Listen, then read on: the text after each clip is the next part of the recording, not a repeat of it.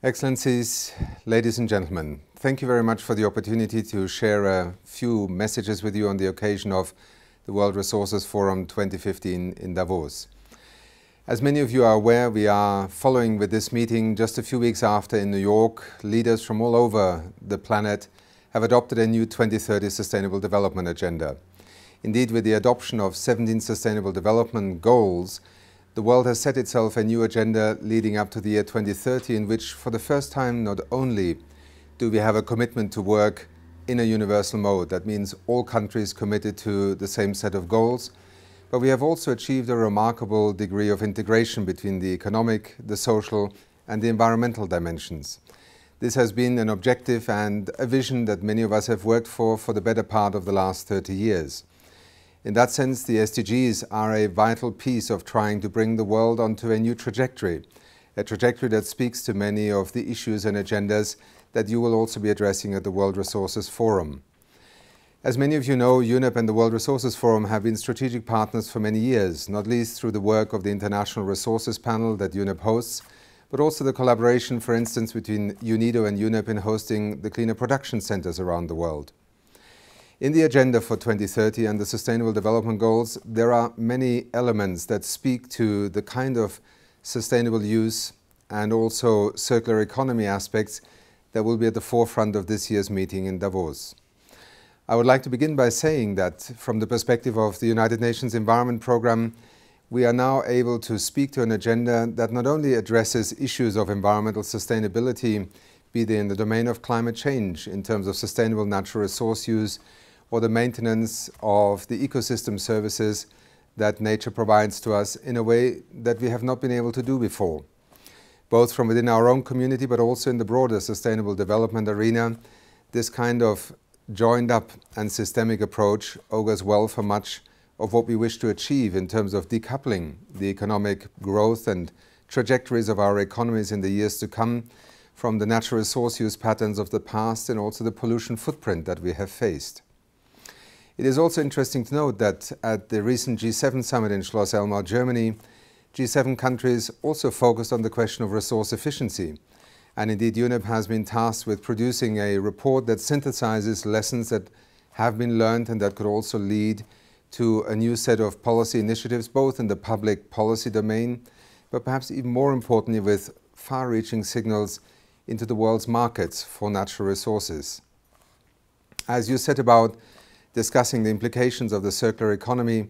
it is quite clear that not only these developments around us over the last few years and indeed the last few weeks are a signal that the world is paying more and more attention. What has become economically material is something that we have long spoken about in terms of the ecological and sustainability science and lessons learned. Our ability to inform governments, to advise also leaders in the private sector, but also in civil society and at the subnational level of governments, will be critical in making this agenda be more than just a set of goals. UNEP has for many years been working on the frontiers of a transition towards a green economy, an inclusive green economy that speaks to many aspects of what both the circular economy implies and also a transition towards a more sustainable future will provide us with in terms of strategic orientation points. We do continue to rely on the science, and I want to here once again acknowledge the immense work that the International Resources Panel has accomplished from within the United Nations world over recent years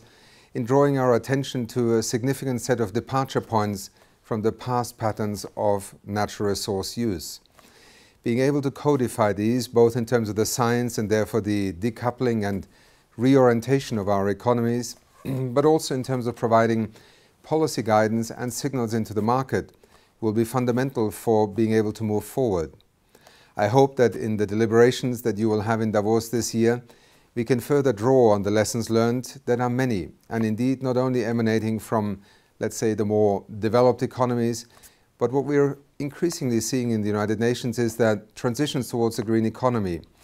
whether it is in terms of the circular economy concepts, whether it is in terms of introducing new technologies such as renewable energy technologies, for instance, or indeed in other patterns of natural resource use, including the aspects of valuation. All this will provide us with an important base from which to be able to work with actors across the spectrum of our societies and economies. In the United Nations Environment Programme, our focus remains on delivering the most important science about the changing environment in our world. It is the departure point for our focus and also for the prioritization of interventions that will need to be transacted not only in parliaments and in the public policy domain, but increasingly also in the financial economy of our globe. Indeed, UNEP is on the verge of releasing its new report that we call an inquiry into the design of sustainable financial systems, where we're also trying to address the question of how will financial and capital markets respond to these different signals. Can we mobilize green finance that will begin to invest in the capacity not only of the public sector, but indeed of actors across our economy, in the agricultural sector, the natural resource use sector, but also in the management of ecosystems and their services, right into the deployment of new technologies and industrial pathways of production. From our perspective, let me once again wish you a very successful World Resources Forum 2015 and to express our appreciation for the long-standing partnership and for the importance that the work that many of you provide both in your individual right and through fora such as the World Resources Forum. I thank you for your interest and wish you a very successful meeting.